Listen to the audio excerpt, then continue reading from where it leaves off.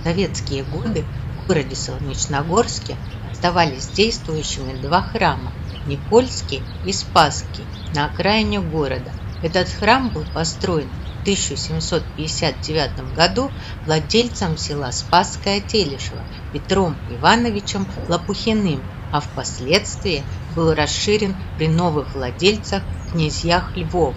В храме почитаются две чудотворные иконы Божией Матери – Боголюбская и Смоленская.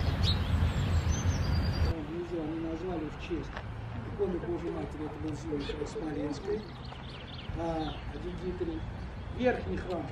Добротная лестница. Добротная дубовая лестница. История Спасского храма в бывшем селе Спасское-Телешево тесно связана с родом князей Львовых, владевших этими землями в те годы. У храма сохранился старый некрополь с надгробиями членов княжеской семьи Владимира Владимировича Львова и его супруги Софьи Алексеевне. После отставки с военной службы князь Владимир Владимирович Львов поселился в подмосковном имении Спасском, вблизи станции Подсолнечная Николаевской железной дороги. На его средства был переделан и расширен Спасский храм, построенный прежними владельцами Лопухиными, родственниками первой жены царя Петра I.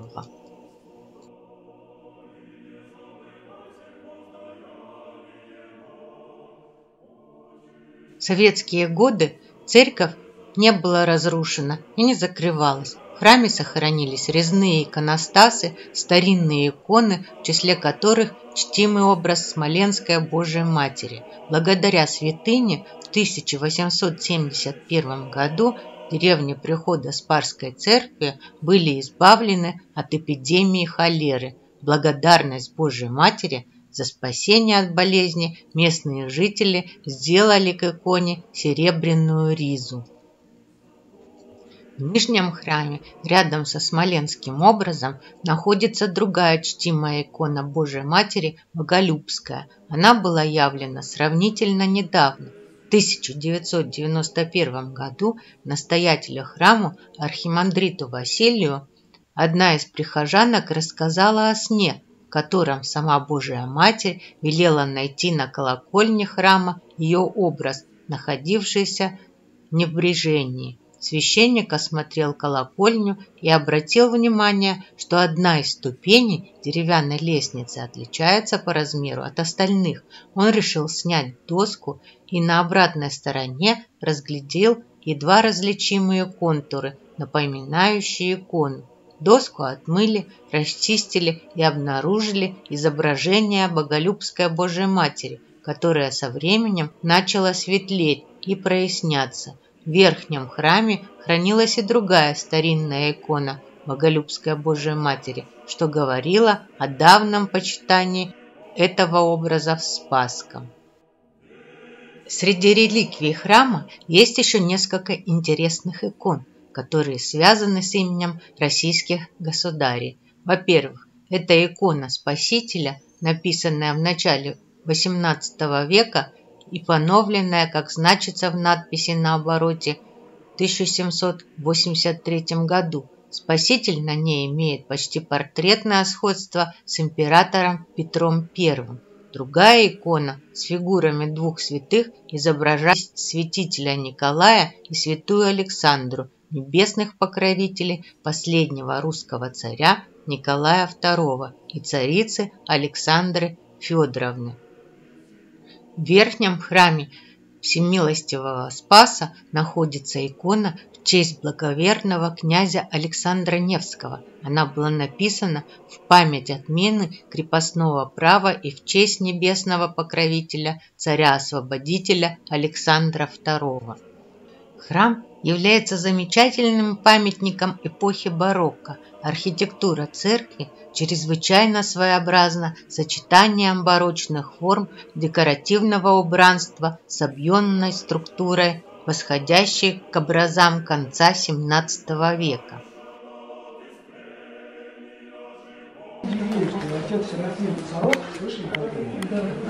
Нет. Поднимаемся аккуратно.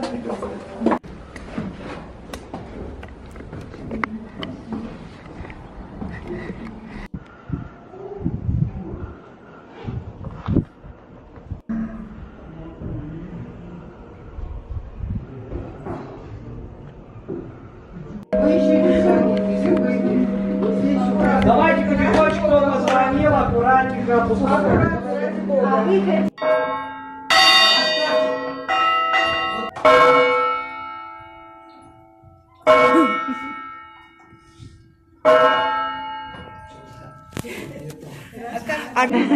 Я за вас, я за вас, я за вас.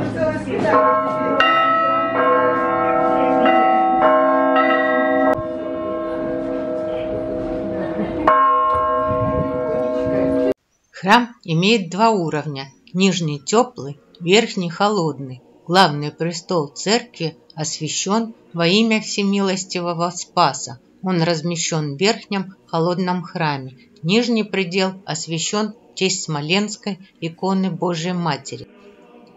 В западной части церкви, в первом ярусе колокольни, расположен небольшой предел во имя Николая Чудотворца, напоминающий о первоначальном наименовании церкви.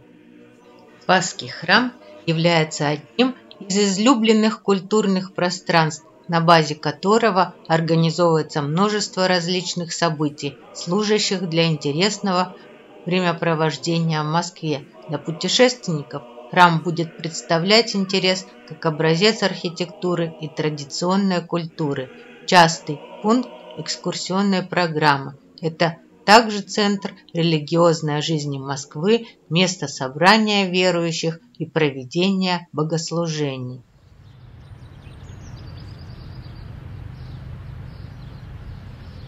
Храм во имя святителя Алексея, митрополита Московского, построили в 1693 году владельцы Середниковской усадьбы Черкасский. Первоначально храм возводился как однопрестольный. В середине XIX века усадьба стала собственностью Фирсанова. Она реконструировала усадьбу и храм и пристроила два новых предела в честь Смоленской иконы Божией Матери и во имя святой великомученицы Параскевы. Вместо одноименных разрушенных церквей Благовещенки и Подолина была возведена колокольня. Иконостас церкви сделали местные мастера-краснодеревщики. В Середникове в усадьбе у своей бабушки провел 4 лета поэт Михаил Юрьевич Лермонтов. Здесь венчался Столыпин. Храм в советское время оставался единственным действующим в районе. Известно, что святая блаженная Матрона посещала храм святителя Алексия последние годы своей жизни. В 1941 году последний рубеж обороны Москвы проходил по руслу реки Горетовка в 100 метрах от храма. Колокольня была разрушена, но богослужения не прекращались.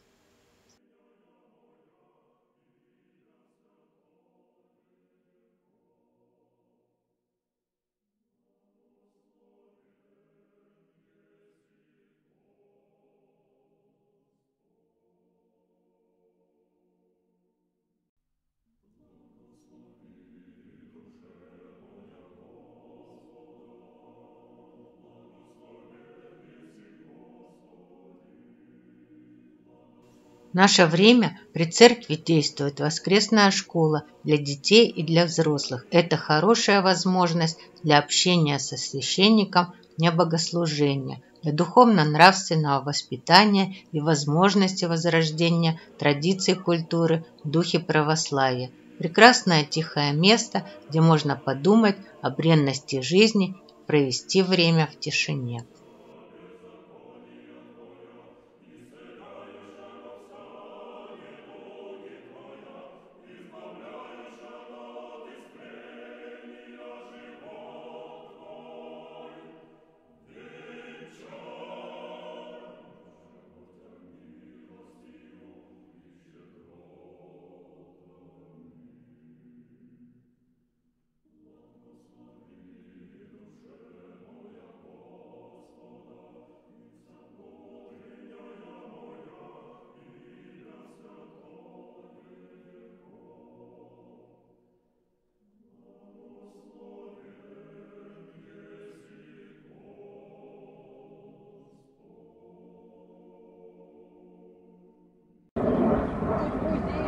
вытоптанный какой-то там. А, это источник, да? Ну да, вон смотровая площадка. Как раз.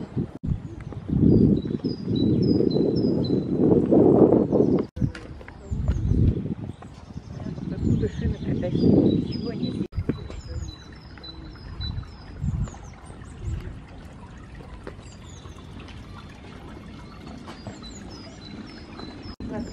На территории храма есть источник со святой водой и купелью.